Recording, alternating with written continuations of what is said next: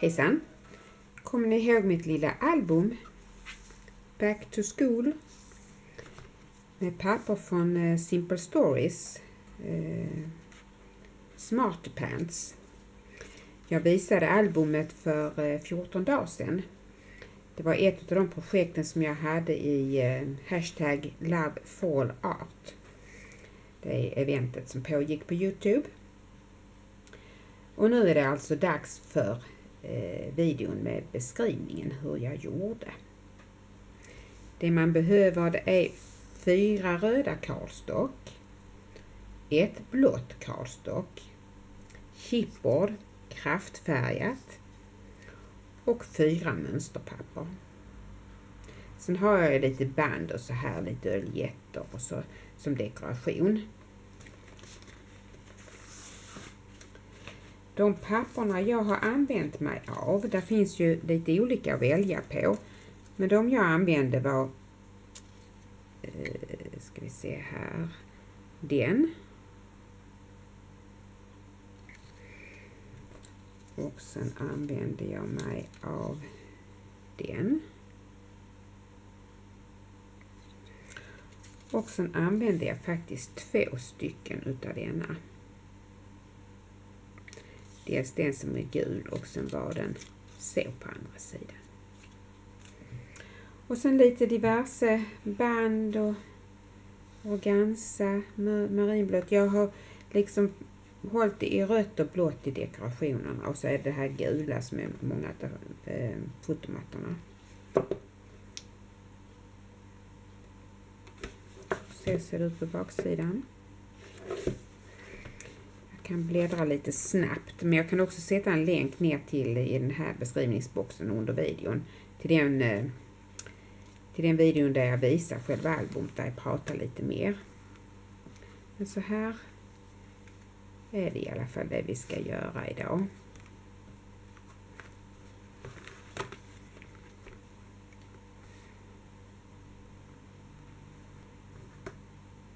Då börjar vi väl. Vi börjar med ett cardstock som är 12 gånger 12 och vi skär ner det till 6 1/4 här ute. Den biten sparar vi till tags och lite sånt. Och här har vi en bit som är 6 1/4. Då vänder vi den så att 12 kommer uppåt. Och vi ska lägga den på 11. Se här ni ser längst ut där nästan. Så vi ska bara skära av en liten bit. Så. Och den använder vi till gångjärn till fickorna. Så vi kan redan nu skära till liten aning mindre än 2 inch. Och vi behöver 2 stycken. Och den kan vara bra att ha. Vi tar cardstocket och lägger det med 11 uppåt. Och så bigar vi på 1/2. Nästa mått är 4 3/4.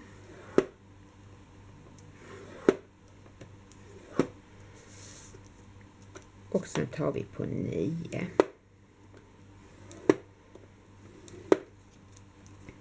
Sen vänder vi det upp och ner. Och sen bigar vi den biten en gång till på den sidan. Så blir det lättare att bika. Så. Sen tar vi de här 2 små bitarna. Och bigar dem på mitten. De är 1 inch breda. Så vi bigar dem alltså på 1/2. Och så kan vi vika dem så.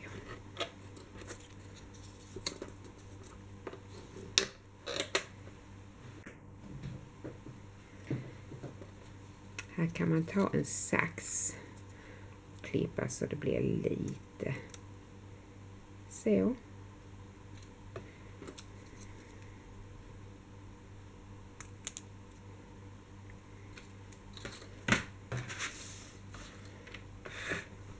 Då ska vi vika ihop den.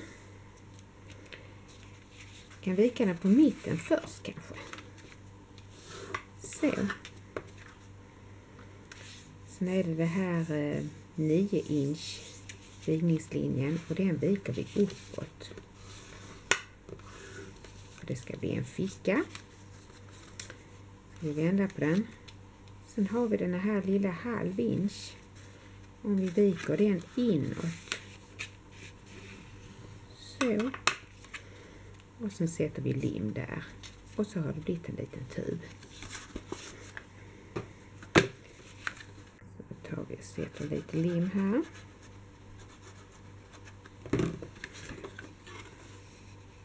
Och så fyller vi ihop den.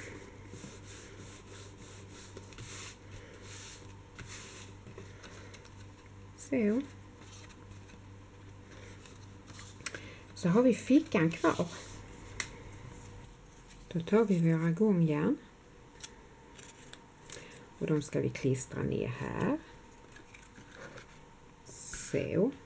Det är viktigt att de går fria från vigningslinjen så att det inte tar emot när man vigar. Och gör det, eller när man viker den, gör det så tar man bort lite till.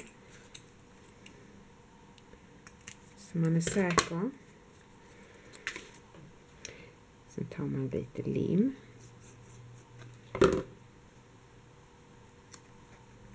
Nu blir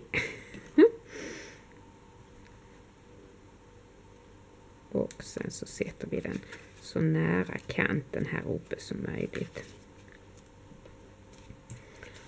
Och så gör vi likadant på den. Så efter så det är rätt. Det är den där.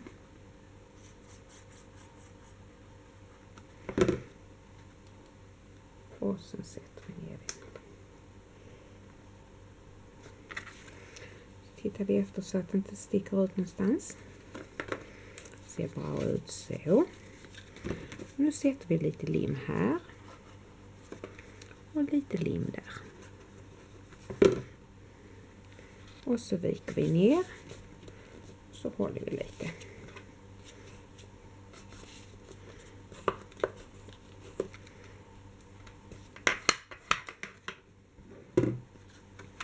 Då har vi en tub.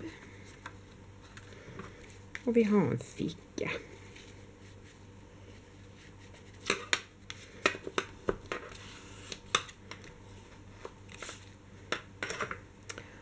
Och vi gör så här på alla sidorna. Och jag kommer till att ha 4 stycken i mitt album. Då tänkte jag göra tagsen som ska vara inuti den här tuben. Jag tar en biten cardstock som blir över när vi ska ha till sidorna. Och jag lägger den så jag skär ner den på 4. Vi sparar den för den behöver vi till våra gångjärn sen. Och nu har vi en bit som är 4 gånger 12. Och vi ska göra en fin kant här. Tim Holtz har en sån här on the edge. Och det är den biten vi ska använda. Det första vi behöver göra det är att hitta mitten på cardstocket. Och vi vet ju att den är 4. Så det är ju på 2. Och jag använder Tim Holtz, där är 4 där, 8 där. Eller om man vänder på den. Så är 2 där och 2 där.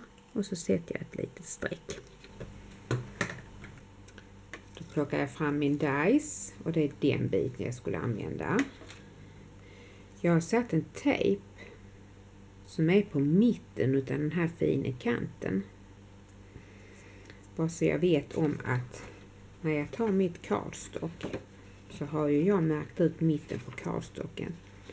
Och då vill jag ha den, det måste gå över själv där den ska skära, men den ska ligga vid det här tejpen. Och så har jag lite annan tejp. Och det är att jag sätter den på min hand. Först är för att den inte ska fastna så där jättemycket på pappret. Sen lägger jag den där. Och så tar jag en väl använd platta till och sen ska jag veva här nu.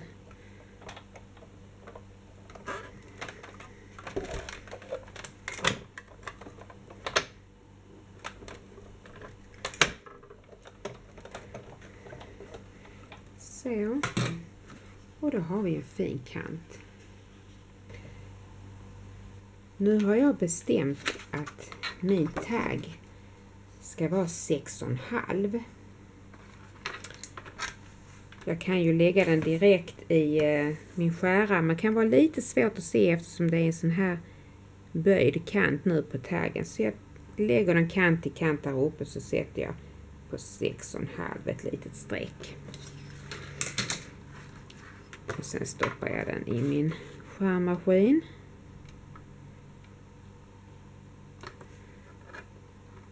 Så där blir nog bra.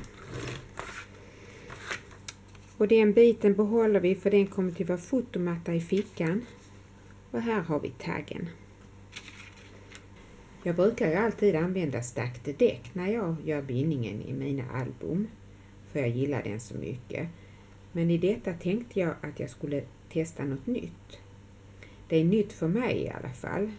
Finns säkert folk som använder sig av detta här. Vi har ju lite bitar över när vi har skurit till våra taggar. Om vi lägger den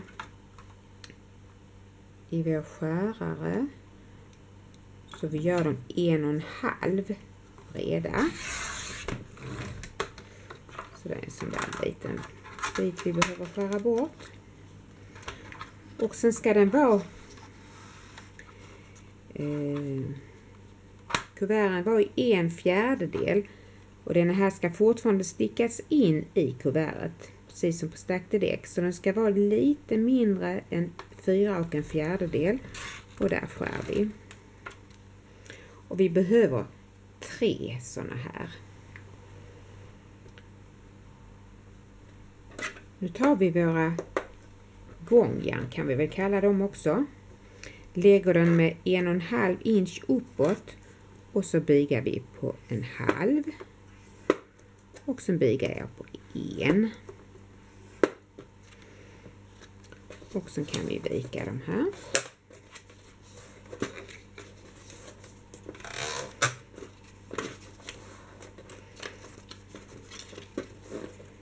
Så ser den ut. Ungefär som stackade däck. Och jag har gjort de andra färdiga. Det enda vi ska göra där det är klippa lite jack på kanterna. Eftersom den ska in i vår lilla tub.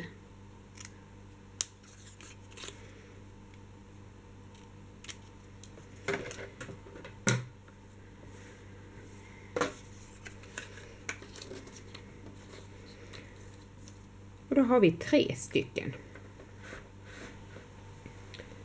Då har jag mina sidor här. Här är taggar. Här är fotomattan. Och här är själva sidan. Nu tar jag ett sånt här gångjärn. Och i det första ska jag sätta ner fickan så här. På detta behöver jag ha lim på båda.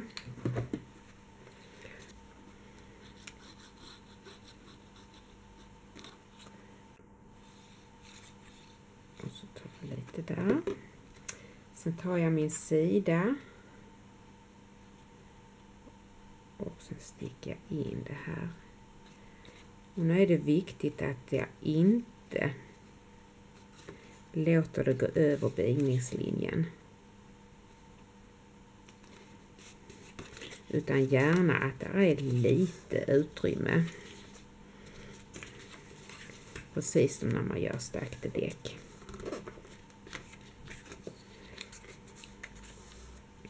Fördelen med denna bindningen är att man kan göra ojämnt antal sidor. Nu har vi ju den som vi ska sätta. Då tar vi nästa sida. Jag tar bort mina taggar och fotomattor. Jag vill ha fickan mot mig. Och då ska den sitta här. Men nu sätter jag bara lim här på insidan.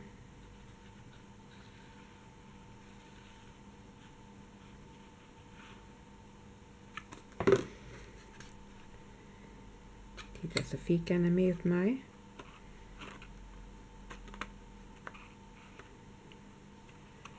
Och så sticker jag in den. Nästan ner till böjningslinjen. Sådär någonting.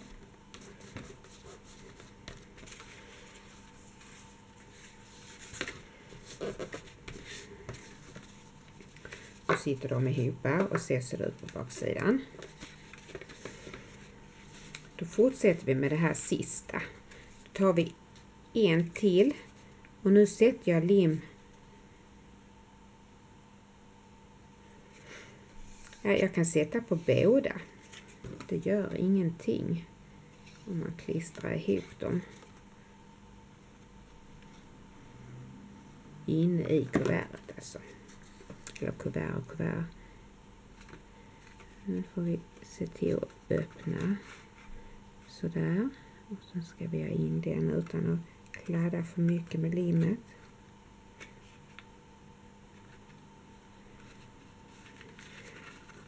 Och likaså är det viktigt att den inte går över böjningslinjen.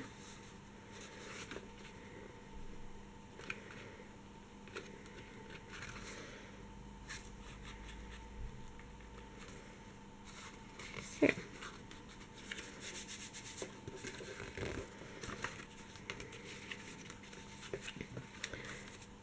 Tar jag nästa sida. Och denna gången är det lim på insidan.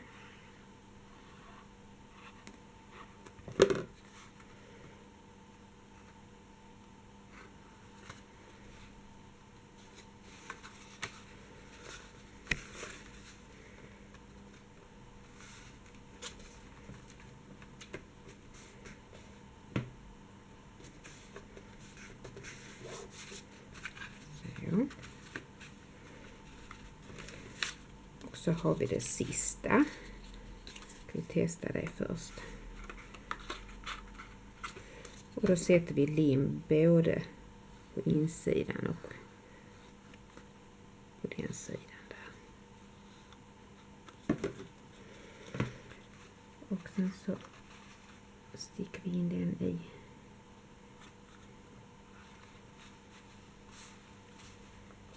sådär.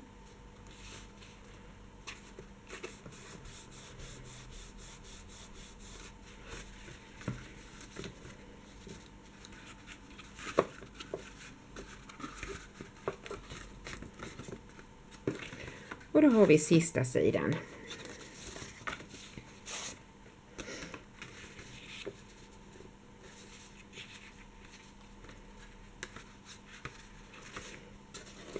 Fickan mot mig.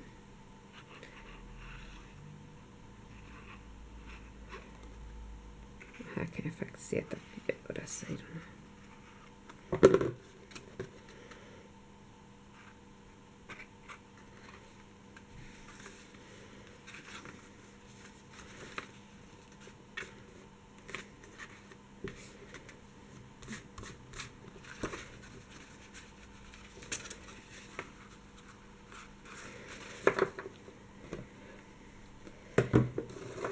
Så ser det ut där och så ser det ut. Och detta kommer vi sen till att sätta lim och sen sätter vi ner det på ryggen precis som man gör med stackade däck. Då ska vi sätta ihop själva chipboarden. Jag har en ryggbit som är 2,5 gånger 5. Nu är det så medium chipboard. Inte den allra tjockaste. Och sen är den 7,5 gånger 5. 2 stycken.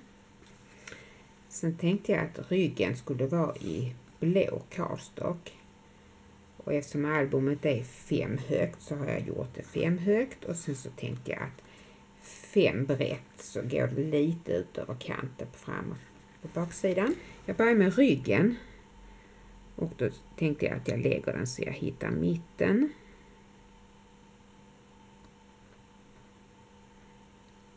Och det är där. Och så tänkte jag att jag drar ett streck rakt ner.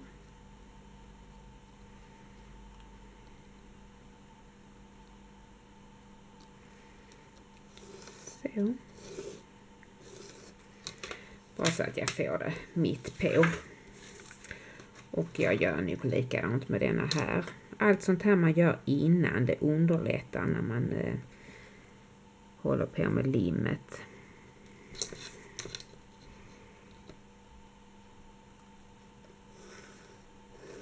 Så kommer ni inte att se den för den kommer att täcka, men man kan ju så.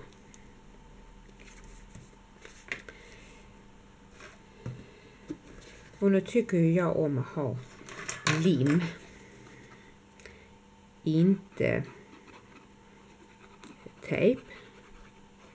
Jag har lite dålig erfarenhet av tejp tycker jag. Jag tänker i gamla album och sådär. Man har satt in med tejp. Och nu när man tittar i dem så är tejpen gul och klistrar inte längre.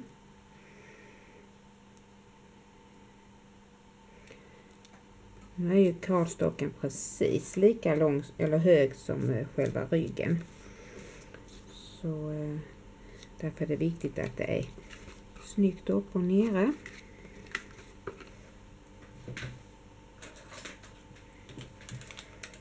Jag brukar använda en sån här när jag ska platta till det så här.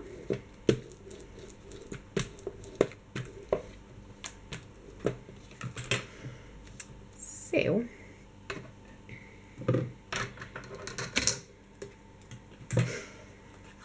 Regeln är ju att man ska ha dubbel tjocklek på den chipboarden man använder. Alltså 2 sådana bitar sätter man som mall längs ryggbiten och så ritar jag här.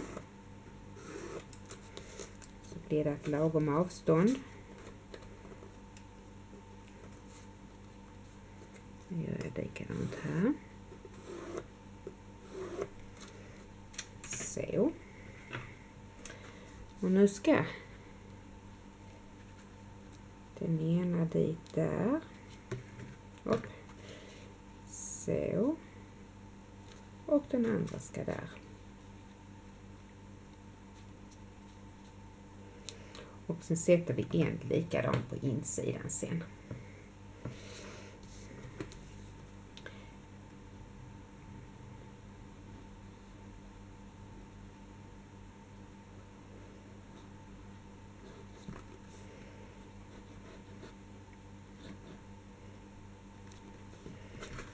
Sätta längst ut på den ena kanten här så att och så tar jag och lägger den kant i kant med blyertsstrecket här uppe och här nere och så trycker jag till.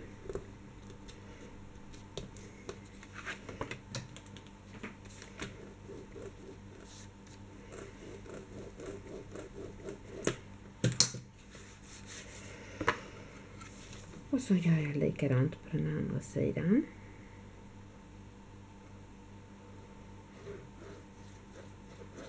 Och så tar vi en här. Så. Kant till kant. Överallt med blyertsstrecket och där och här. Så. trycker vi till.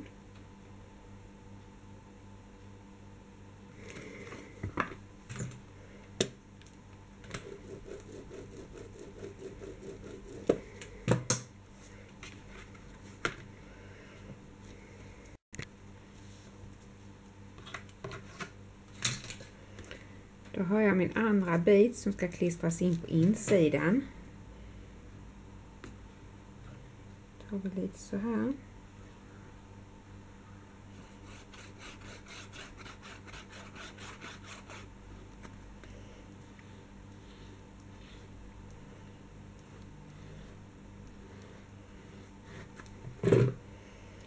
Och nu hittar jag mitten här också. Kant till kant där uppe och där nere.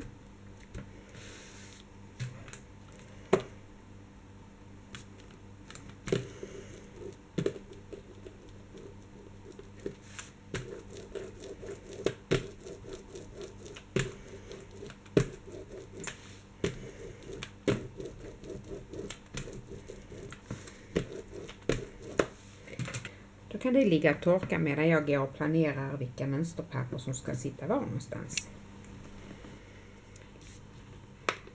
Då kommer jag till att försiktigt gör jag så här så att jag hittar skiljet mellan ryggbiten och framsidan. Och man kan göra lite på detta hållet också. Bara så att man inte så cardstocken spricker när man så försöker man försiktigt så här. Och när man har gjort det några gånger så förhoppningsvis spricker det inte här. Det ser bra ut. Hörnan tänkte jag faktiskt att jag skulle ha runda. Så jag tar fram min Royal Memory Keepers Crocodile. Vill jag 1/2 inch. Och sen fäller jag ut vingarna. Och nu är det här chipboard, men denna är så stark så att det går i chipboard också. Så. Och så tar jag det på denna ytterkanten där bak också.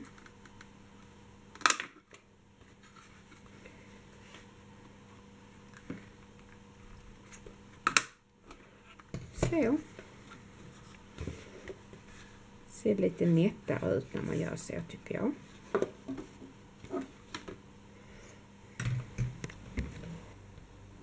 Då kan vi klistra ner våra sidor på stommen.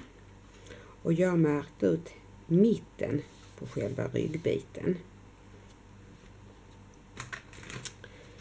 Så jag sätter lim här.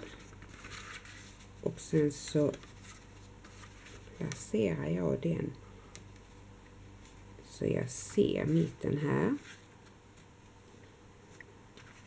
Och lika mycket uppe och nere. Så blir det bra. Så får vi se om det fungerar bra med den här bindningen. Nu är det ju viktigt att vi har fickorna på rätt håll.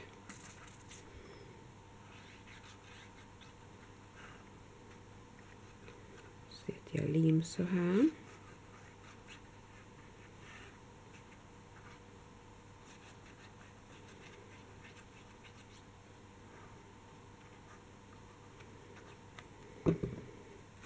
Så håller jag den så jag har mittelsidan där.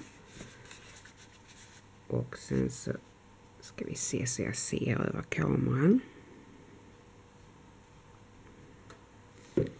Där någonstans borde det väl vara. Ungefär lika mycket upp och nere.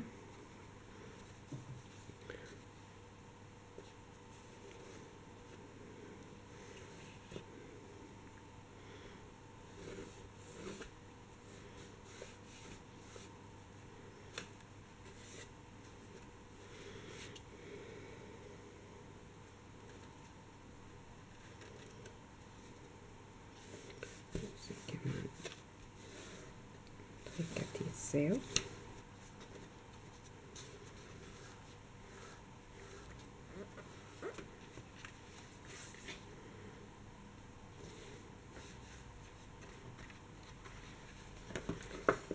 Så. Då är sidorna på plats. Men jag låter dem vara lite så att de kan torka ordentligt. Och då var min stomme klar. Nu återstår och klä framsidan och insidan och sidorna och sådär, lite dekorationer och sånt. Men det klarar ni säkert hur bra som helst själv. Jag tänkte istället för bara stillbilder så vissa saker vill jag förklara för er. Vad jag har hittat på. Jag satte ett sånt här kort på blå cardstock och så satte jag upp det på lite såna här dynor. Och så satte jag 4 brad i hörnorna. Bara som dekoration. Här ser ni där en oljett. Jag klädde framsidan med mönsterpapper. Och sen gjorde jag ett hål och satte dit oljetten.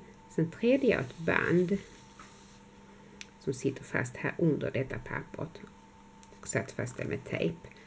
Och när det var klart så klistrade jag på det här pappret inuti. Och likadant på baksidan. Också en oljett. Vad var det mer jag gjorde? Jo, de här taggarna. Jag gjorde så att jag skar till bitar. Jag har en liten mall här. Som är 3 7/8. Alltså en aning mindre än vad cardstocken var. Och så var det 1 5/8. Och så körde jag igenom den i min Big Shot. Och klistrade ner. Så jag har ett gult på den sidan. Och så har jag ett sånt på den sidan. Och så tog jag en liten cirkel. Med en 3/8. Och satte där. Och så satte jag en sån här liten plastbubbla. Pärla. Och sen har jag gjort så att jag har en gul. Och så ser ni det ser ut så där. Och nästa är där baksidan så. Men jag satte, eftersom det inte är så mycket andra dekorationer så satte jag de här glasbubblorna på båda sidorna.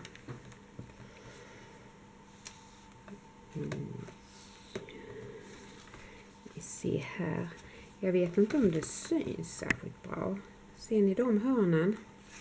Se här kanske syns lite bättre. Det är i alla fall en ny. Men jag var tvungen till att testa en ny sån här punsch på Mia Memory Keepers. Deko och stubb. Ska vi se hur de ser ut. Kanske lättast om jag tar på rött cardstock. Om vi tar deko först och det är den jag har använt mig av. Så blir det en så. Det blir jättefint tycker jag. Och sen så ska vi ta stubb. Det blir en sån. Och det är också snyggt om man har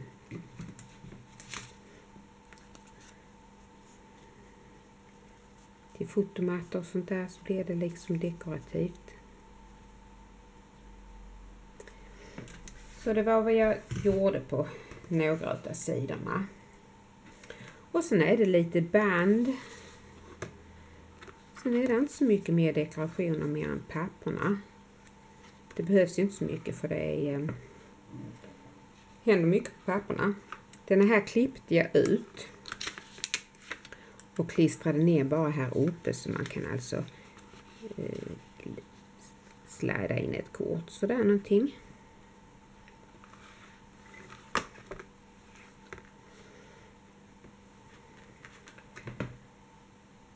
Nu kommer några stillbilder.